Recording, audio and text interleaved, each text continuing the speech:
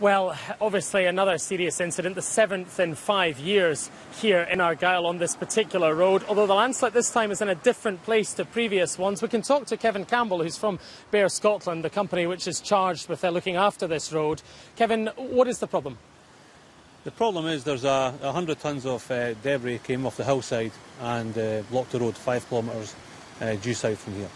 And that's a different spot, isn't it, from where we've had these previous landslips, but you're worried that they were just a little way up the road here, but you're worried there could be another one there as well. It is a different spot, yes. We are concerned about the landslide potential just up the road from us, and the rest can be thankful. And what is going on now? What work is taking place now? The clear-up operation on the original landslide is well underway. Our geotechnical experts are currently looking at the situation, not only at the landslide that happened, but also on the rest and be thankful the hill just behind us. It's terribly difficult for people in this area, isn't it? I mean, you've no doubt heard their complaints more than anyone else over the years, but it is frustrating for them that they can't use this vital road. No, I mean, we share their frustration. We know how vital the road is for them. We know it's a major link for Argyll and Butte, and we are making every effort to get the road open again. But safety has to be the main concern. And if the geotechnical experts say that the hillside is still unstable, then we have to take their advice on that. Yeah, sure. And in terms of the weather, I mean, it really was a ferocious rainstorm that went on for 2 or 3 hours this morning, wasn't it, that seems to have led to this problem? Yeah, it was 27 millimetres of rain that fell.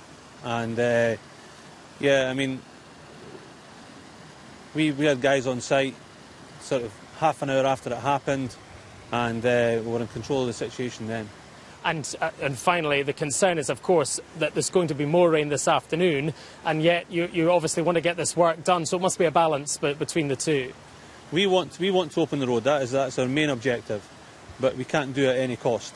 We have to consider what the potential for landslips, and as I said before, it's the experts on the hillside that will tell us what the situation is. So there. Can you answer the $64,000 question, when will it reopen?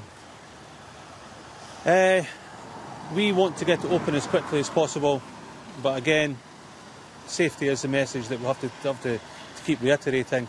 And yes, we're doing everything we can to open the road, but it'll be when it's safe to do that. Understood. Thank you very much indeed. Kevin Campbell from Bear Scotland there, and that is obviously the message. They're working as hard as they can. They've begun that work to clear the rubble off the road, but it's going to be very difficult and challenging as it begins to rain heavily, as we expect this afternoon.